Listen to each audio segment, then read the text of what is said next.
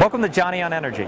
We're here at the AHR Expo in Dallas, and I'm here with Vince Cavaceno from General Tools and Instruments, and he's got some really cool stuff to show us today that I think you're going to be pretty excited about.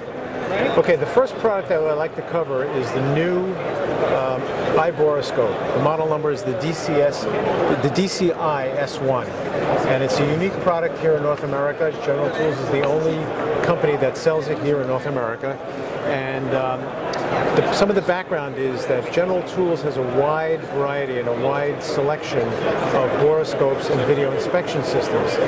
What's unique about the DCI S1 is that it creates a Wi-Fi hotspot and allows you to use this device with an iPad or an iPhone. So if you've got an application where you want to use this remotely and then view it at a separate location, you can do it with this device. The Wi-Fi hotspot is about 15 to 20 feet, and it's a pretty cool tool. So what I've done already is I've turned the machine on, and I've turned on the app. There is an app that you can download from iTunes for iBoroscope.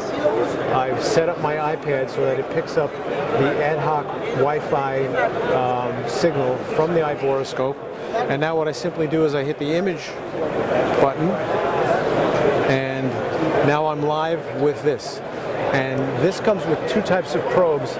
The one that it comes with is what's called a close focus probe, so I can focus in very closely on an item. So I'm just going to look at this piece of paper, and you can see the good resolution that this device has on this piece of paper.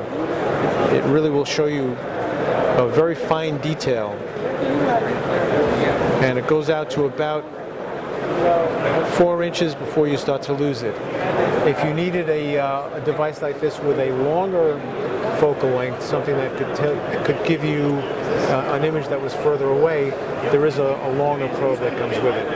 As I said, this is a unique product to General Tools, a unique product to North America that General Tools and Instruments is offering. No other company has this in North America, and we're introducing it here at the AHR 2013 in Dallas.